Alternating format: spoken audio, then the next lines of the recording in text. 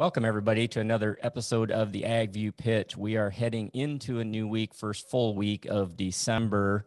And as we get towards the end of the year here, we're lucky enough to have with us Chris Wilson with Atten, Babler. And you are in Southwest Wisconsin. We've had you on several times. How's it going, Chris? Good. How are you this morning, Chris? Hanging in there so far anyway. We kind of getting things wrapped up, I guess, from harvest, starting to clean some equipment up. And I know we got a lot of operations still out there putting some fertilizer on, nitrogen still going on in parts of the country and stuff. How are things going in your neck of the woods in that Southwest Wisconsin area? And also I know you got a lot of stuff in that Northwest Illinois area too.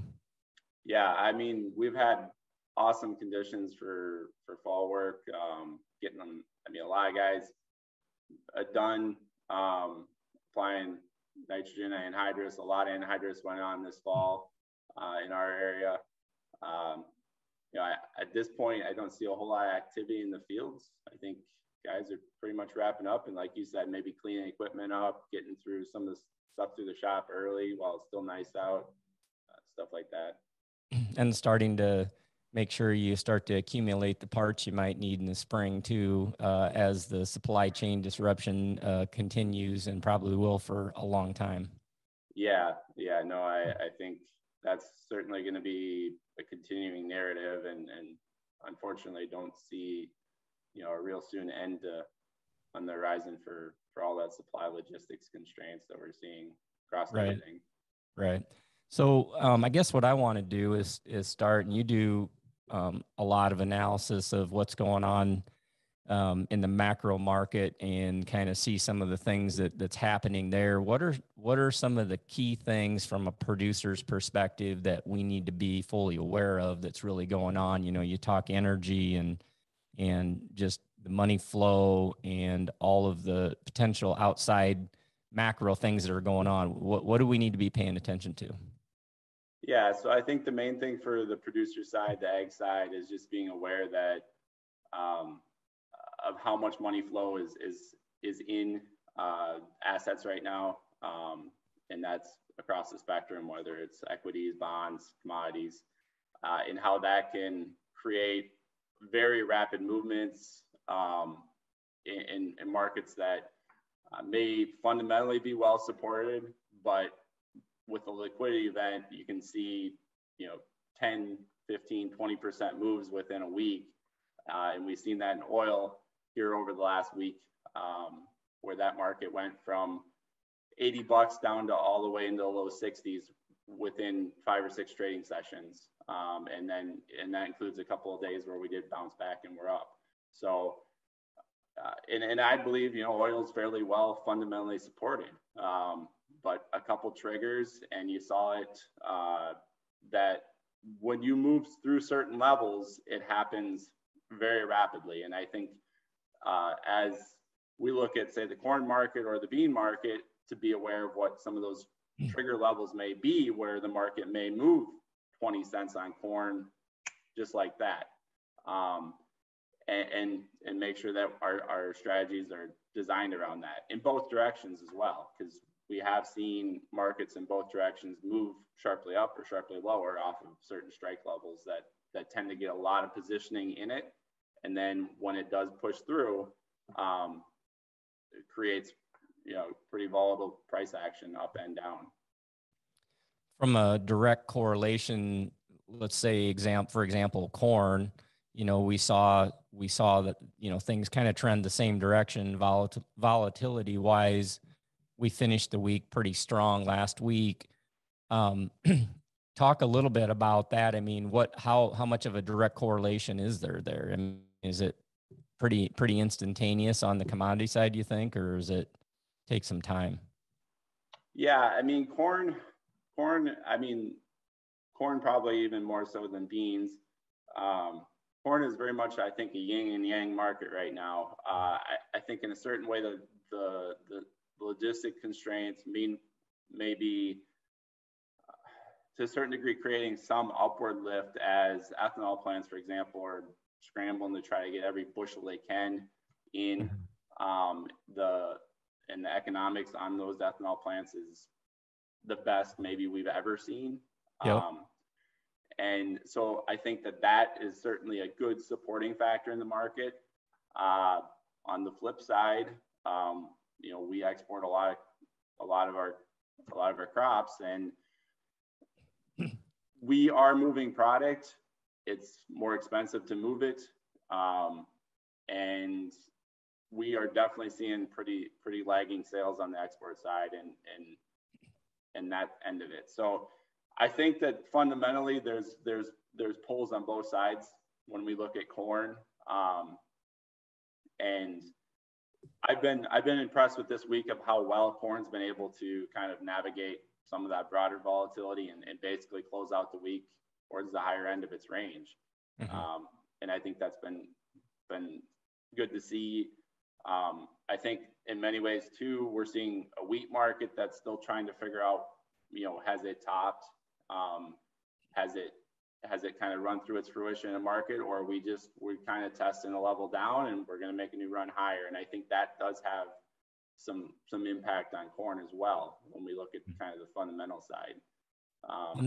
On the other side of that, that's the commodity side of the energy's moving. What about the expense side? So from our operations, and you farm as well, and it's like, okay, you look at these input costs. Obviously, oil price goes down, nitrogen price isn't going to go down instantly either.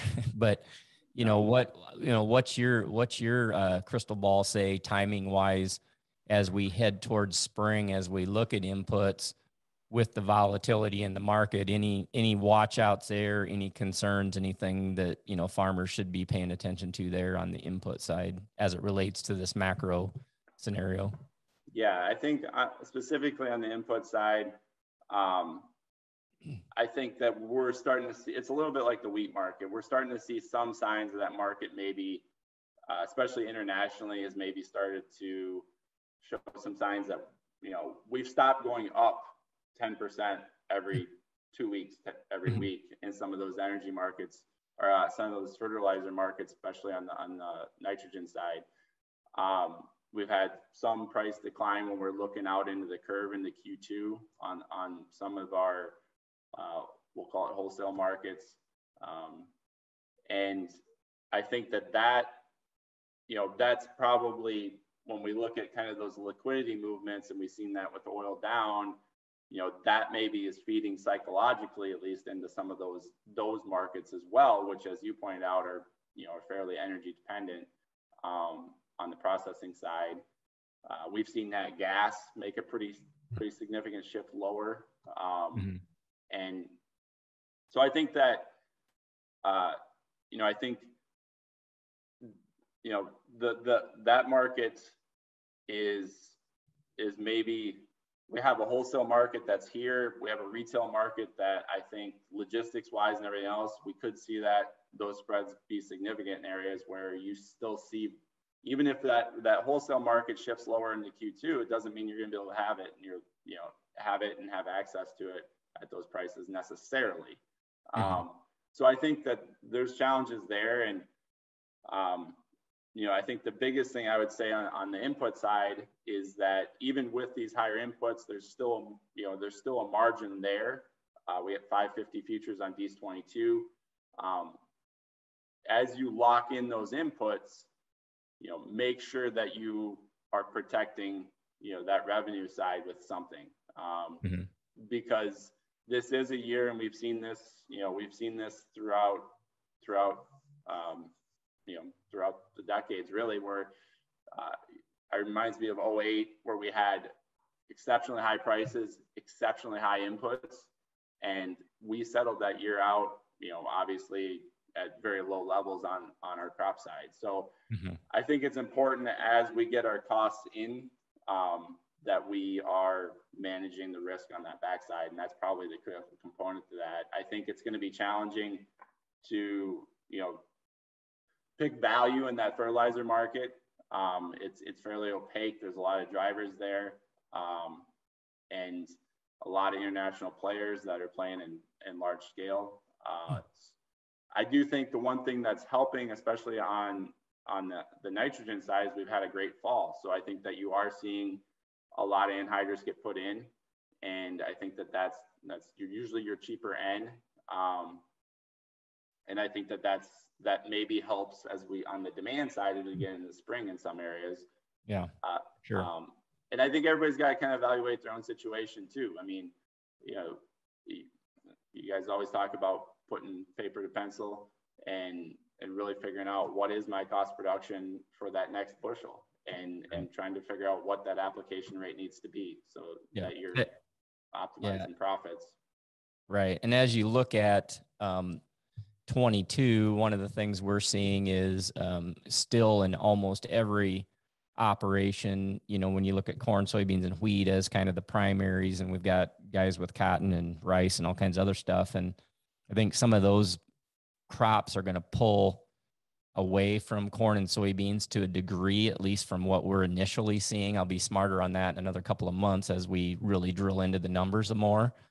But what are you guys thinking or seeing? Because it, you know, as we've gotten just kind of a good start on looking at cash flows, loan renewals, and all that kind of stuff as it relates to crop rotation, corn still is showing a pretty significant profit advantage, even with the higher input costs in almost, and there's a couple of exceptions we've seen, but in almost every case, corn is the king in terms of profitability. Are you guys seeing anything different? And do you think, you know, because some are saying some of the corn acres are going to be lower, but every time we sit down and run the numbers with people, corn is slightly better. And and that's even tough in my own operation. I'm sitting there looking at it and it's like, well, geez, do I plant another farm or two to corn? But, you know, you look at those input costs, and it's not just the cost, but it's the availability. So I guess my question is what are you guys seeing from your client base? Any kind of a big shift, or pretty much the same stuff going into 22? Yeah, I think, I think in general, a lot of guys are kind of sticking to core rotations. It doesn't feel yet like there's a good pulse on which direction maybe some of those swing acres are leaning. Mm-hmm. You know, I think there's certainly a lot of frustrations with the cost of the inputs on the corn side, but as you laid out, I do think when you look at it with, you know, these futures trading 550, no beans trading 1235, it does lean to corn on that rotation. We're in the middle of where we're located. Part of our customers are fairly, you know, in that corn belt region. I'm not as familiar as much with like the cotton and rice markets. I have, you know, I kind of heard the same things, looked at surveys that does look like there will be some acres pulled towards those southern crops. So I do, the other thing I do think maybe there'd be a few more wheat acres. It just seems like we've had, and we're not in wheat country by any means. So this is just kind of driving through Iowa, Wisconsin, Illinois mainly, but I am seeing a few more wheat acres out there. And I think, you know, following beans typically. So maybe that's something that sucks some acres away from corn. You know, I think that would be interesting to see, especially as we get kind of that winter wheat survey that comes out here in about a month on acres there. So the third segment, or the last third of kind of what I wanted to quiz you on a little bit, is with regard to, you know, finishing up 21, marketing. There's producers sitting there with various percentages left, anywhere from, you know, quite a bit left to virtually hardly anything left. What do you tell these producers for wrapping up sales, you know, for, you know, just in most cases, there a lot of people are sitting there with record profits, and in some cases they're not. So they're waiting for a better price, or they're frustrated that they started selling too soon and they want to hit a home run on that last third or whatever. What's your guys' thought on wrapping up the 21 marketing? Any tools, thoughts, ideas there? Yeah, I think I think that on any old crop, at this point, you need to have your bottom side covered on virtually all your bushels. So, and that can be as simple as if you've got a chunk of bushels that are open that you want to try to swing for the fences on, go buy a March put. It's short dated, but at least it gets us through most of that South American crop season. It navigates what looks to be a fairly turbulent, broader market here in equities and bonds and those macro markets. It's still fairly cheap. I know vols have ticked up a little bit this week, but it compared to a lot of other markets, a March 360 put is 14 cents. It's cheap insurance, and our 560 put is about 14 cents on the March. That's been kind of my go-to for any guys that have, especially a lot of open bushels on that downside, and they just don't want to sell it or put themselves in a marginal position. I think that if you're willing to take, depending on how many bushels you have open, if you want to make some sales here, I think it's a good level to be adding sales in this 580 area, 590 area. It's been pretty stiff resistance, and if we get through it, like I alluded to earlier, it could be some fireworks up into that 630 area, 620, 630. But we've seen it. We keep testing that 560, 565 area. There's pretty good levels of support underneath of that, down to about 535, 530. But you get below that and it starts to be a trap door. So I think that in this type of market and what we're seeing, you have to be careful that you don't get stuck in an environment where, for no reason necessarily outside of liquidity. And we've, maybe haven't touched on the fund position, but we are seeing a pretty good size fund position that if we start to liquidate that due to whatever reason, I mean, the margin calls this weekend on the stock market and that side are going to be huge, and it's going to be interesting to see on Monday how that impacts the broader market. So that's what I think you got to be careful of on the downside. I think we are up on the top side of that range technically. I think it's a good area to add sales, or add something that's a vanilla option on the bottom side. As far as 22 thoughts there, I mean, what do you see a lot of your clients doing, or what are some of the watch outs there? Because it's the same kind of thing. Like I said, we run the numbers and we plug in current prices, less basis, and we are seeing profitable opportunities. And I have not, as a person that sits down and drills down to accurate cost of production farm by farm, I have not seen this much consistent opportunity for profitability going into a new year almost forever. And that's in the face of these high input costs. So, what are you telling your clients, and what things should we be paying attention to as we work toward 22? Yeah, I mean, 550 D's corn, I think you have to be active on your marketing plan. If you lean towards sales, I think you need to get some sales on the book up to levels that you would typically target within that plan. So I see a lot of producers that are half sold at these levels that have basically between 510 and 550 made those sales through that stretch. For guys that are leaning towards a little bit more options, which I like right now, I think that there's some nice put spread with the sold call strategies that give you good downside coverage on a chunk down to some major levels.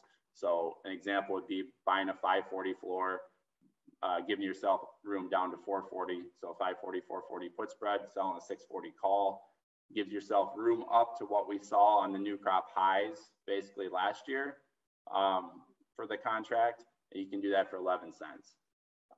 So that strategy I like for anybody that's willing to put a marginal position in their account and do it because of the flexibility and the yin and the yang on that corn market.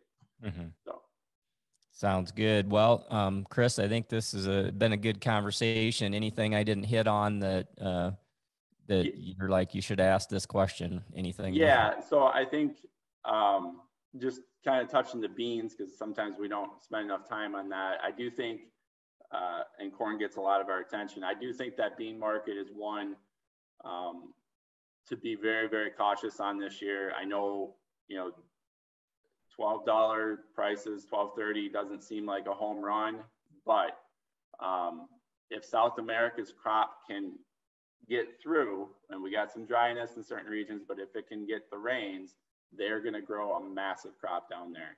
And we're already seeing Chinese sales basically flatline.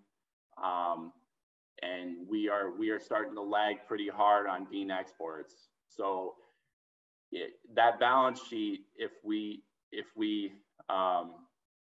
grow a huge crop down there, it could be a concern as we head out into 22.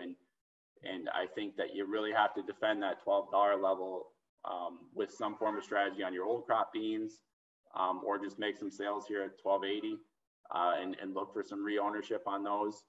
Or on your new crop, try to find some strategies that defend $11.60 to $12 at the floor and give yourself protection to 10, because it is a market that I think presents a lot of risk out there in the 22 if we have a couple good crops. That and also if the acre mix leans heavy into the beans too, and we pick up additional acres, and then the weather's good during the course of the year, it could be a lot of pressure. Yeah, and I think, the weather, you never know. It's always the big variable at the end of the day. But I think you kind of gotta look at what you would expect from an average crop. If we get average yields in the U.S. right now, South America's got what looks to be a big crop coming if they can catch a few more rains. So I think that beans probably scare me more than corn does heading into 22, just from a downside risk standpoint and the overall fundamentals. Awesome. Great place to wrap up. Hey, Chris, really appreciate your insight, wisdom. If somebody wants to get a hold of you, just to have a one-on-one conversation, what's the best way to reach you? Yeah, so our office is in Galena, Illinois. You can reach out to us anytime. Our number is 800-884-8290. Awesome. Thanks a lot. Really appreciate you being on here today. Sounds great. Thanks for having me, Chris. You bet. And thanks everybody for listening, and we will catch you again next time on the AgView Pitch.